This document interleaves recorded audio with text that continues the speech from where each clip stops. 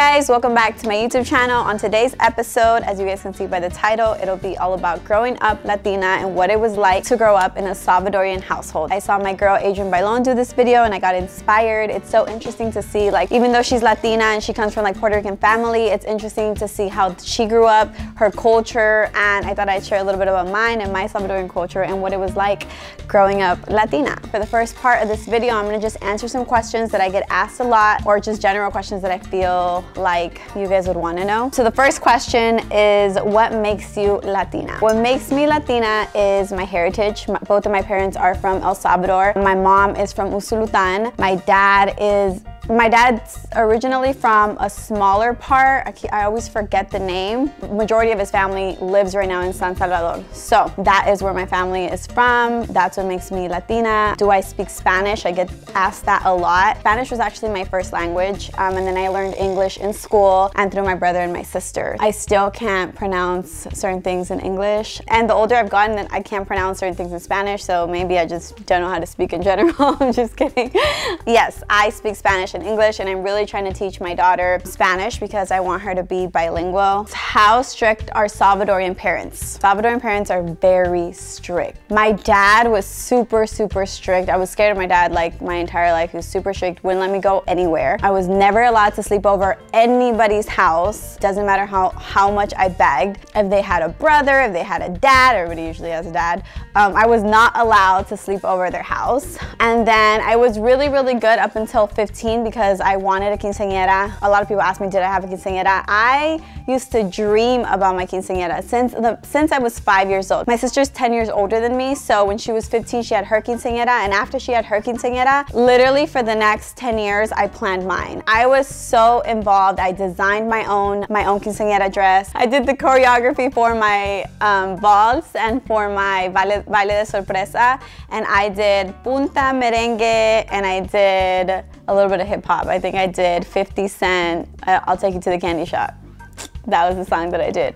Yeah, I had a really big quinceañera. It was one of the best days of my life. My dad literally probably spent all his money on my quinceañera, found money from I don't know where to throw me my quinceañera. I had the most beautiful party. I was very good up until 15, and then I got my quinceañera, and then I got into high school, and I had a little bit of like a bad phase where I was just like skipping school. My dad was like, I'm gonna send you to, I got in a few fights. My dad sent me to Nashville. That's where my sister lives, in Nashville. I went to high school there for a year. I came back, and then I was a saint again. How are Salvadorian celebrations? Salvadorian celebrations are so much fun. We always have pupusas, horchatas. We have pupusas for every holiday, for Thanksgiving, for Christmas, for birthdays. Our dessert, we have flan, tres leches cake. That's the only cake, first of all, I thought ever existed for a long time. Like, I never tasted like vanilla cake or like chocolate cake. It was always tres leches cake. That is my favorite cake. We also used to have a lot of choco banana, which is like a frozen banana dipped in chocolate. My mom used to make a lot of agua de melon, so that's one of my favorite things to drink. My mom was also really strict with eating food. Anytime she would make us something, I would have to sit there and eat everything. I couldn't drink before I ate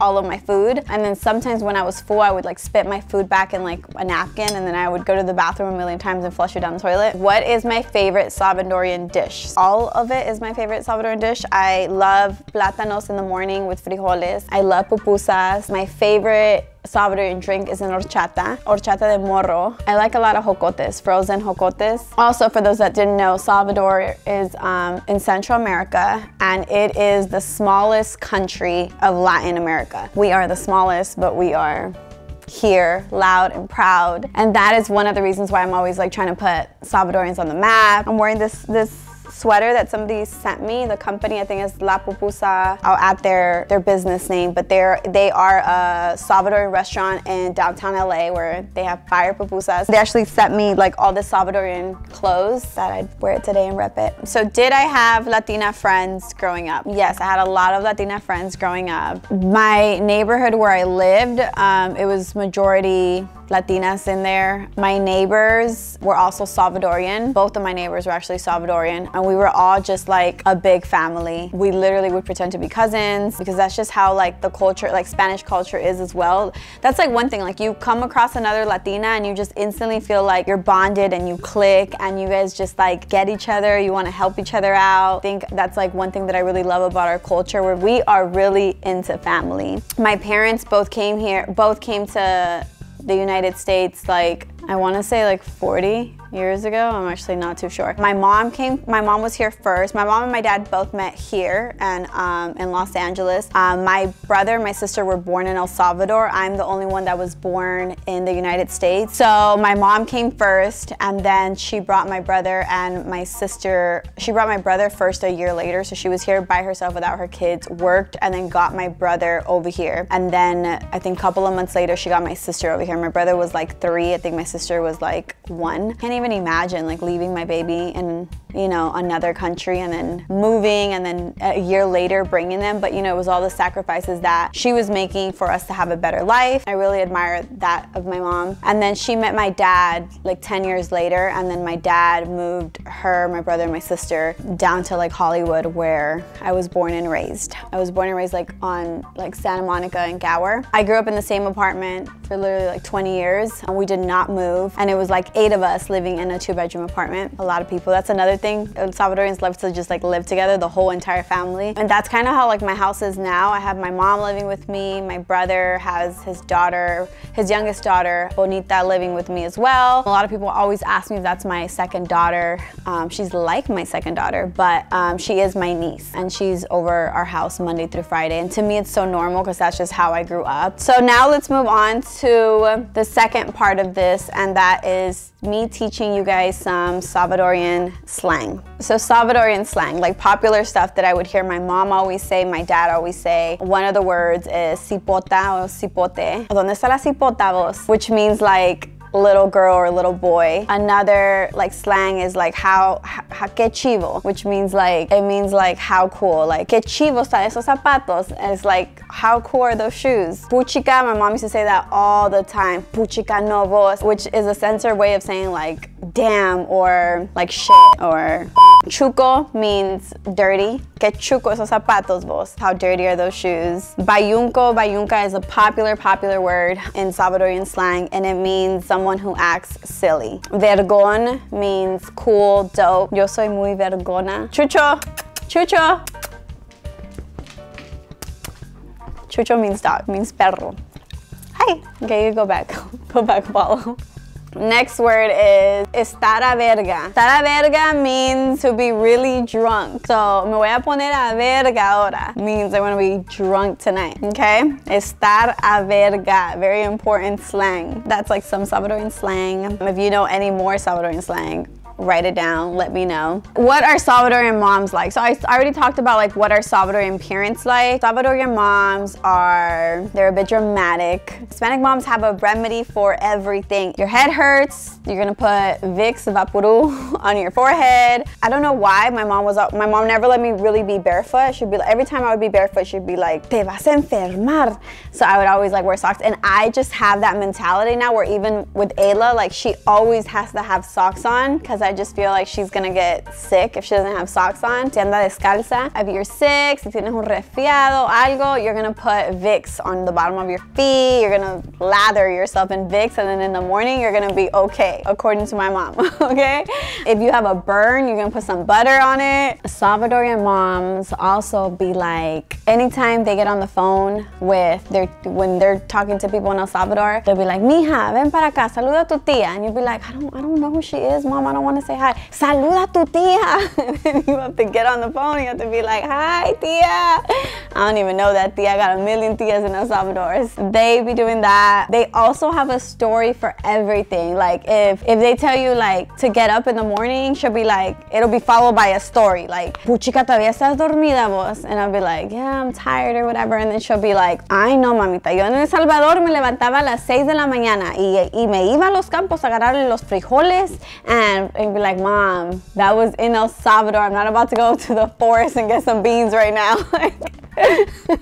My dad also has a lot of stories where if he sees that I buy like expensive shoes, he'll be like, no, mamita, mira, yo en El Salvador no tenía zapatos hasta que tenía 12 años, andaba descalzo. It's just a million stories all the time. I feel like that's just how Salvadorian parents are, but I will say that it does keep me very humble, you know, to see how they were raised. My mom says that they would only eat like rice, beans. We still only eat rice and beans in my house, rice, beans, and tortillas. But she said that like when she would be hungry, they would just make the tortilla and then they would put either like salt and just have it like that, or they would just put lemon and just have it like that. And then one day I walked in, she had tortillas and she had a bowl of milk and she would like dip the tortillas in there and she was just eating it. I thought it was like the weirdest thing.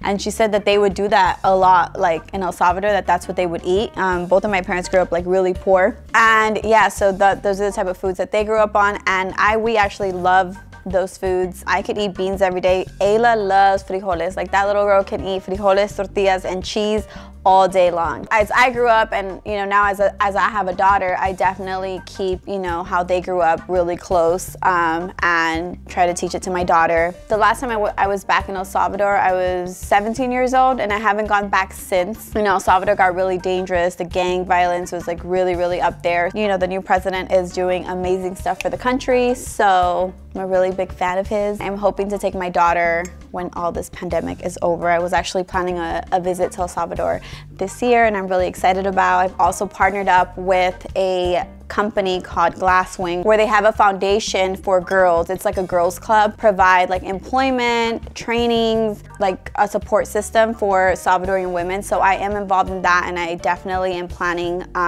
to go out there and do some work with them. Overall, growing up in a Salvadorian household was very fun. A lot of food. Salvadorian moms always want you to eat. They will like try to stuff anything down your mouth. If you have guests that come over, they're gonna eat. They're gonna make them something. Frijoles, tortillas, something. But growing up in a Salvadorian household we always had music playing, cooked to cumbias. Most Latinas and most Salvadorian girls from very young age, they're cooking, they're cleaning, they're doing all that. I had an older sister that was doing all of that, and I am my dad's only child, so I am like his princess, and I was not doing none of that. So I actually wasn't cooking and cleaning, but my sister was. Yeah, I learned how to cook later on in life. I'm still learning how to cook.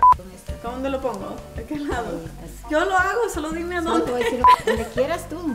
Ponelo y lo haces así. When I blame my dad for that, but I was my dad's only child, and you know, an only child, how that goes. I was very, very spoiled by him. And yeah, Ayla is not gonna be raised like that. Ayla is gonna be cooking and cleaning from now. She helps me like make certain stuff. Also, I didn't really know like any like healthy foods like really growing up, because my mom just like, Salvadorian food is really like fattening. It's like not the healthiest for you, and that's all I grew up on, was like food like that. I never really had like a salad or like anything like that till I was like older, and I was like, salad, ew, it's so disgusting. Now I'm like into salads and all that, but yeah, growing up I was eating the worst stuff, and I was my smallest. Don't have kids, I'm just kidding. So that is a little bit about, you know, how I grew up in a Salvadorian household. I would love to know how you guys grew up. If you guys are Latinas, comment below. Let me know if your mom did similar things. That is a little bit about growing up in a Salvadorian household. I hope you guys enjoyed this video. Make sure to like, comment, and subscribe. If you guys want to see more Salvadorian videos, let me know what kind of videos you would like to see, and I will see you guys next time.